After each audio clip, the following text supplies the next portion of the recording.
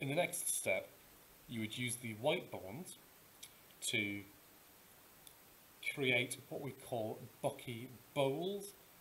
So there are 2 available bonds here, and all I'm going to do is connect these together with one of the white bonds.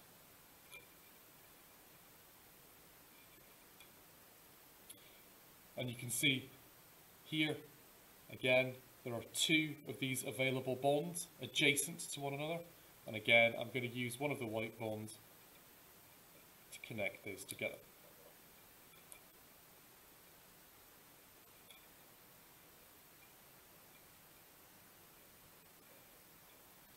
Again, here, there are 2 adjacent bonds.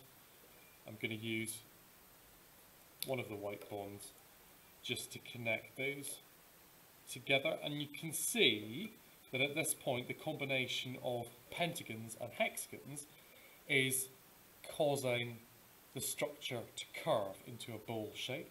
So again, you can see that I've got these 2 adjacent available bonds, so I'm just going to join those together.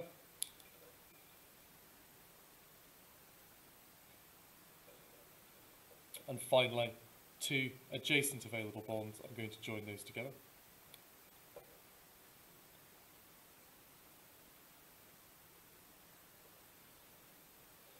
Like that. And what I have here, if I just turn it round, you can see it has a bowl shape. So it's called a Bucky bowl, and the combination of pentagons and hexagons gives it that curved shape. And using the remainder of the bonds that I have here, I can make another identical version of the Bucky bowl.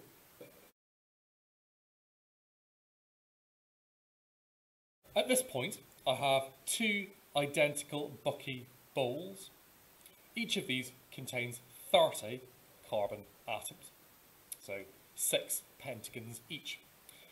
With the remaining white bonds, I'm going to join these 2 Bucky balls together to make the spherical C60 molecule. Now there are 2 ways of doing this, and based on bond strain, it should be obvious which of the 2 naturally occurs. Now if I take these 2 Bucky balls, and if I was to combine them like this,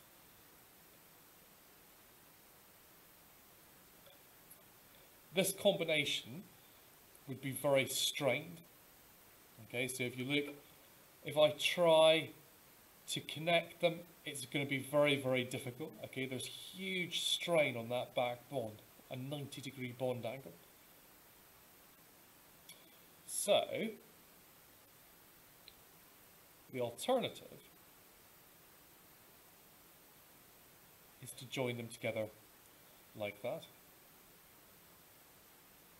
Okay, so you can see the balls are completely identical, but you make sure that you do not attach identical atoms to one another. Okay, so what I've done is I've attached different atoms to each other. Okay, so if you try to attach the same ones, then you get that bond strain. And all I'm going to do now is I'm going to work my way around and just connect the atoms together. So when I make that first connection, I've formed a hexagon. And that, if you build the models, you'll find is a very nice, stable shape. So again, I've got 2 available bonds here.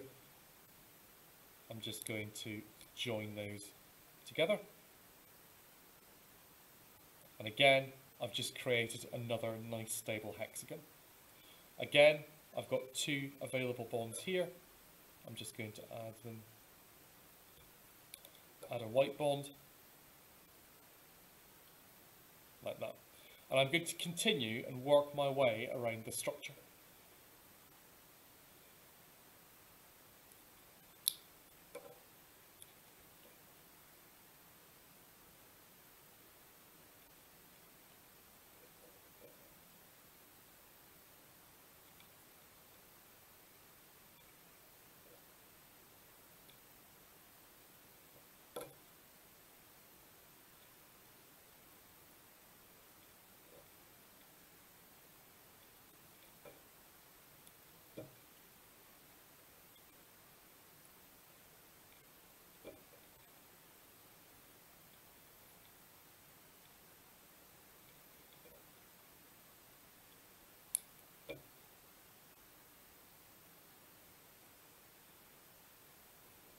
There you are. That is a model of C60, also known as Buckminster Fullerene, or simply a Bucky ball. We can now take our molecule and we can convert it into a slightly larger molecule called C70. We're going to do that by taking this molecule apart. So what we need to do is we need to go back to the stage where we had the two Bucky balls. So I've started by taking my Bucky ball and I've placed it on top of one of the pentagons. And if you do that, it should be fairly easy to see how you can separate the two Bucky balls. So the two Bucky balls should each have 30 carbon atoms each.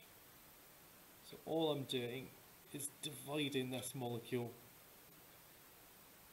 into two parts with an equal number of carbon atoms.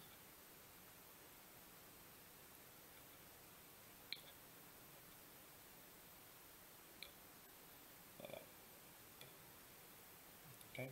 Now notice that I've separated those so that one of the Bucky balls doesn't have any white bonds sticking off, and one of them has all of the available white bonds sticking off.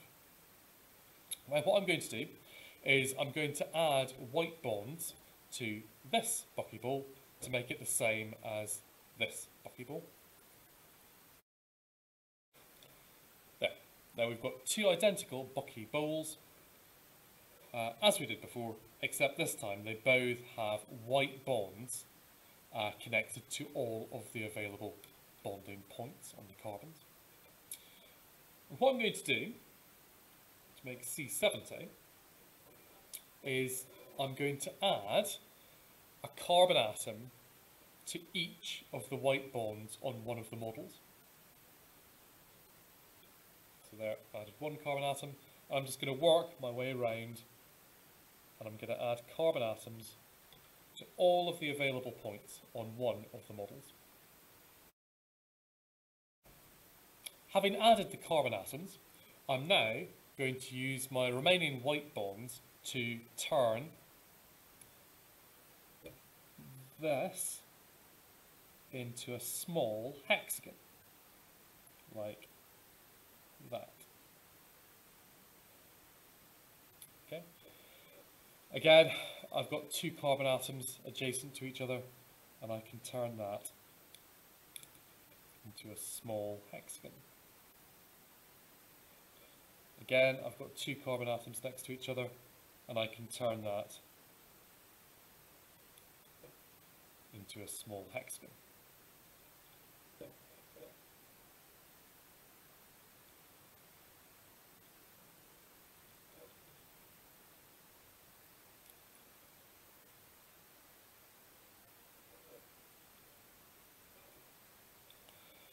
And now, similar to before, I'm going to take these two ball-shaped entities and I'm going to join them together. And once again, there are two ways of doing it.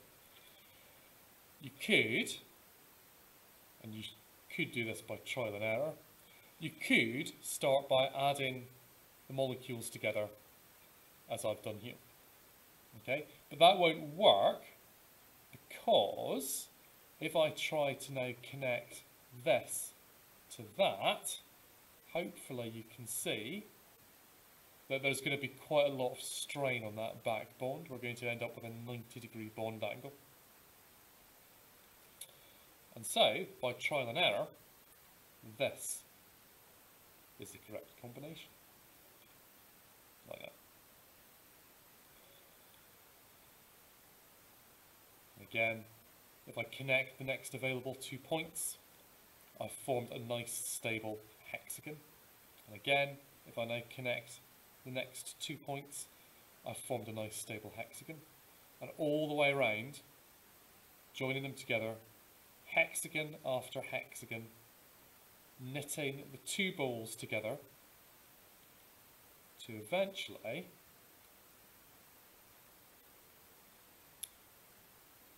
make a molecule of C70, like that. So you can see it's just like C60, except there are 70 carbon atoms, and that gives a slightly elongated shape, not unlike a rugby football.